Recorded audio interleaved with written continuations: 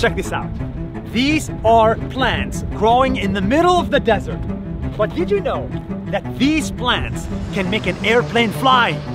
Yes, this is airplane fuel that you can eat. Fasten your seatbelt. Today, we're gonna learn something new about the fuel of an airplane.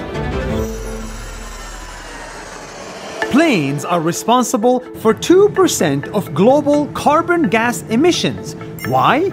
Because 100% of airplane fuel comes from oil. And that we all know is not sustainable or good for the planet. Aviation contaminates the air by producing CO2 when planes fly. We don't have electric planes yet. So the only solution we have is to get better fuel. That's it.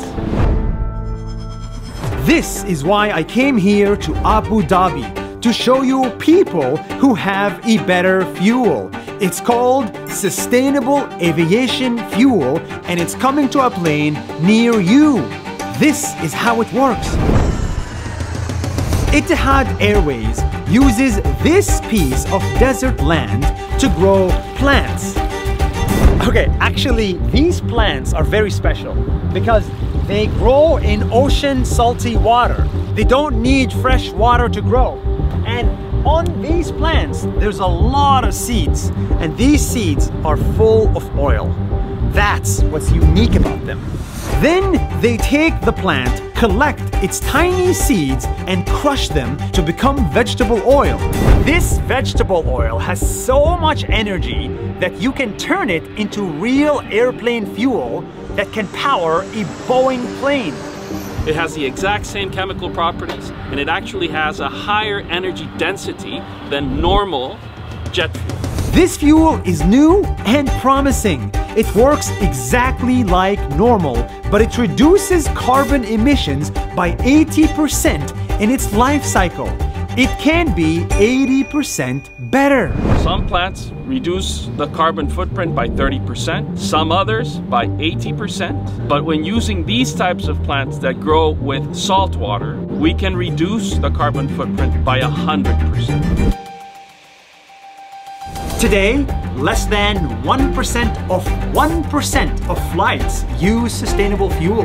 Etihad Airways did the first ever flight in 2019, but they only did it a few times since because fuel is expensive. The airline business is a small margin business, and so the airlines are making a big effort, but this is an industry-wide effort. It's the airlines, it's the airports, it's the fuel producers. Everyone has to participate. This fuel is expensive, but it will get cheaper. The world is working to make more fuel from plants, sugar, corn, and even trash.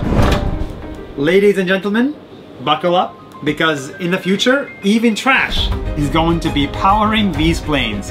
Yes, you can make jet fuel from trash. This is why everybody needs to support sustainable aviation fuel. This fuel is the future. We will be using this fuel for the next 10, 20, 30 years, and we need to change our ways and use a fuel that is more sustainable. This is an amazing solution to make flights more sustainable. Just think about it. We can make a plane fly from the energy of a plant. We don't need to ruin the planet just to live.